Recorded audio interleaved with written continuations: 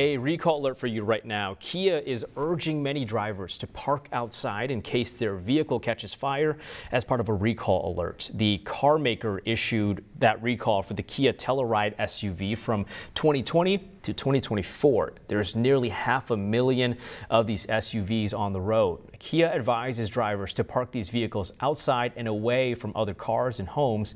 The company says the front power seat motor could overheat because of a broken knob. That could cause a fire. Owners of this vehicle should call Kia to schedule a free repair at a dealership.